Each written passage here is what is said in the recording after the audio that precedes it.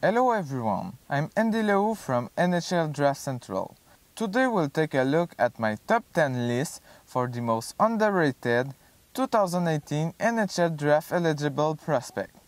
Before watching the video, let me know in the comments which prospect you think are the most underrated. At number 10, Vitali Kravtsov. Kravtsov is a 6'2" Russian right wing who played the season with Tractor in the KHL, something you don't see often.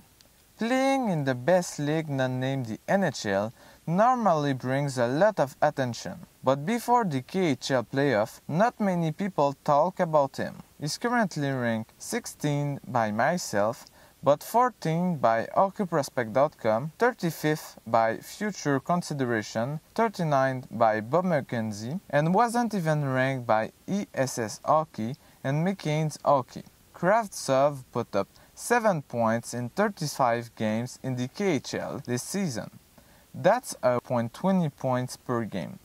For comparison, Vladimir Tarasenko put up .57 points per game in his draft year, while Yevgeny Kuznetsov put up .23 points per game, so his regular season production was excellent, but it's in the playoff that Kravtsov's draft stock really skyrocketed. He put up 11 points in 16 games for a 0.68 points per game. That's the best playoff production for any U19 player ever. Kravtsov has a good shot and plays a good two-way game. He's certainly underrated. At number 9, Niklas Nordgren.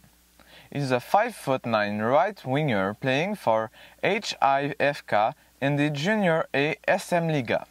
Nordgren is ranked 62nd by Future Consideration, but isn't listed by ESS Hockey, hockeyprospect.com, Mckenzie Hockey, Bob Mckenzie, and Craig Button.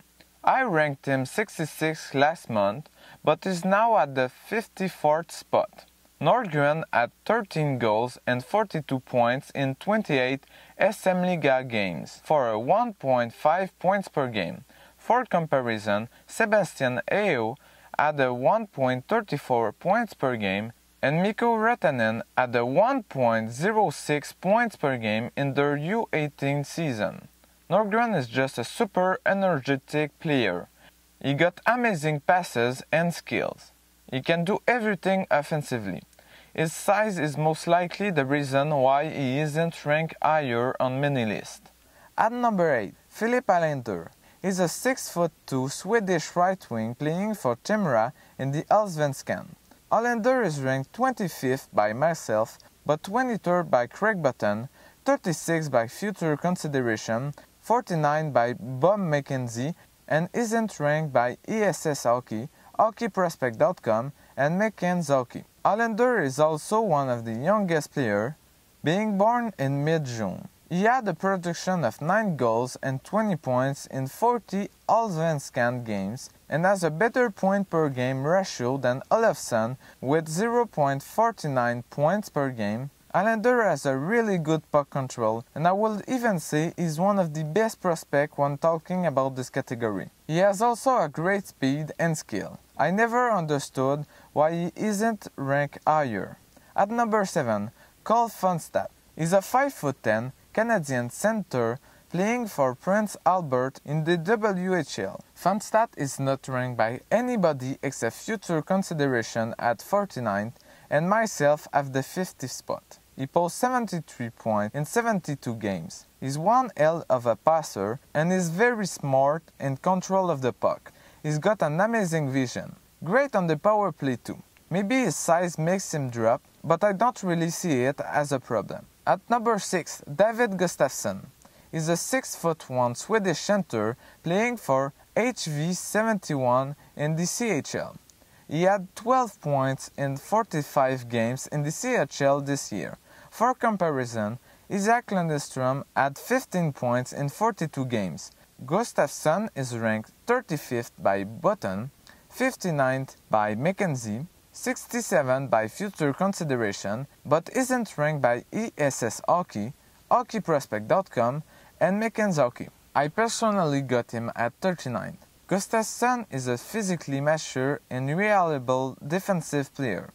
His offensive skill improved throughout the year, but is still not the most talented player. Great shot, great passing abilities, but not flashy.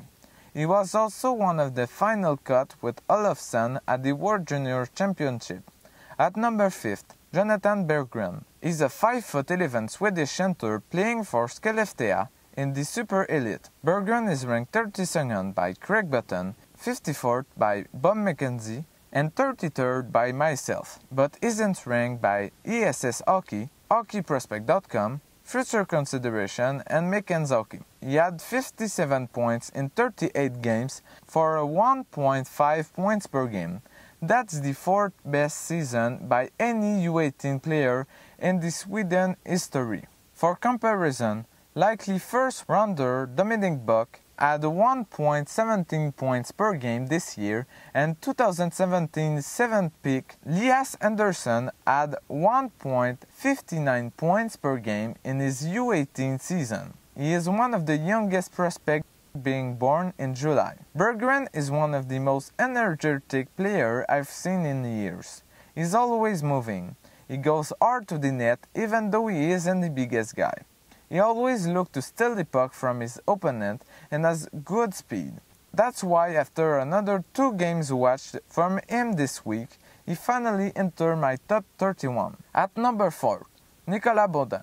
He's a 5'11" Canadian left-handed defenseman playing for Drummondville in the Quebec Major Junior Hockey League. Beaudin is ranked 25th by Craig Button, 54th by Future Consideration, and 70th by Mckenzie, but isn't ranked by ESS Hockey, HockeyProspect.com, and Mckenzie. I currently have him at 40.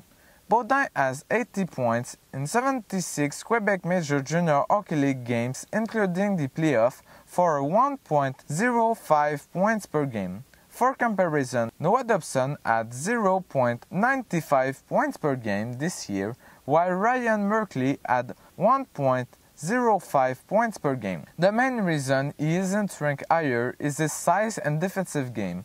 Beaudin is an offensive defenseman with an amazing vision.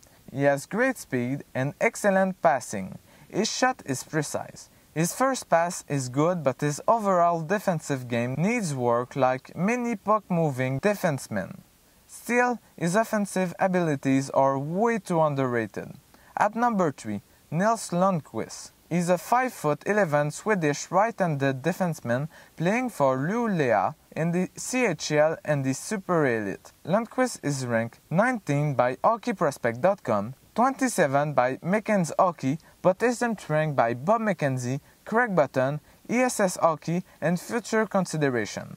Lundkvist had 2 goals and 5 points in 28 CHL games for 0.18 points per game and posts 3 goals and 19 points in 30 SuperElit games for a 0.59 points per game. For comparison, Lundkvist had only 0.07 points per game in the CHL and 1.04 points per game in the SuperElit. Lundkvist is really similar to Ryan Merkley. He is a very skilled puck-moving defenseman with incredible vision and passing. His best asset is his hockey IQ. He also has a very precise wrist shot, but not the most powerful. He takes a bit to risk and need to physically mature, but is also one of the youngest players of the draft. If he was born 3 weeks after, he would have been eligible for the 2019 NHL draft. So he has another season to improve his defensive game, but some say he is already a better two-way D than Lundkvist. If Merkley can be ranked 10 to 20 on many lists, Lundkvist should be close to him. At number 2, Ruslan Iskhakov is a 5'7" Russian right wing playing for Moscow in the MHL. Iskhakov is ranked 84th by Future Consideration and 56th by myself, but isn't ranked by Mckenzie, Craig Button, ESS Hockey, HockeyProspect.com, and Mckenzie. Iskhakov has 30 points in 33 games for a 0.91 points per game. For comparison, Grigory Denisenko has a 0.71 points per game this year, and German Kravtsov posts a 0.93 points per game in his draft year. He is also, like many on the list, just a few weeks away from being eligible on the 2019 NHL draft. He has incredible hands and passing. He skates really well and has great agility. He has a good shot, but he likes to distribute the puck rather than do everything by himself. His really small frame at 5'7" scares a lot of scouts. But I see so much potential in him. Before revealing the #1 prospect, here is the honorable mention: Nathan Dunkley, Kirill Marchenko, Ivan Morozov, and Quinn Hughes.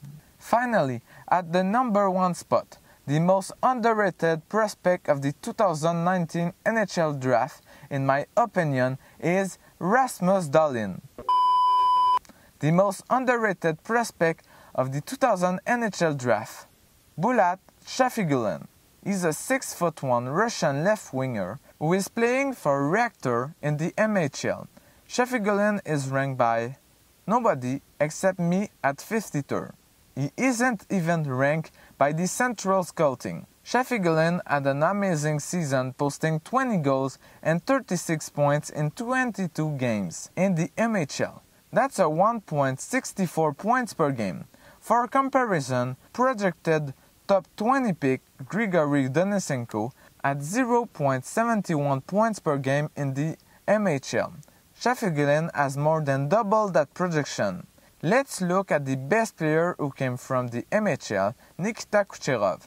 In his draft year, he posted a 1.41 points per game, so Bulat Shafigullin is even beating him. Shafigullin even played 17 games in the KHL and posted 2 assists. Kucherov had 2 assists in 9 KHL games in his draft year. Even in the playoff, he continued to produce with 15 points in 9 games. So why literally no one is talking about him, even after a better draft year than Nikita Kucherov? First, he's playing in a lesser-known league that is the MHL. Shafigullin didn't play at any international tournament and it's affecting his ranking. Even myself didn't saw him play before February. I discovered him because of Dans la Bande draft rankings. On the ice, Shafigullin's best strength is his precise and powerful shot. He just knows how to score. He got decent speed and can accelerate quickly. He can protect the puck but need to mature physically. Very good positioning, but average vision and hockey IQ. His lack of exposure makes him literally unknown by most of scouts. He's by far the most underrated prospect of the 2018 NHL draft. Thanks everyone that listened to the end. I'm working on 2 videos at the same time, a Bouchard vs Dobson video and a Tkachuk vs Wallstrom video. It would be awesome if you could vote in the poll above on which video you would want to see next.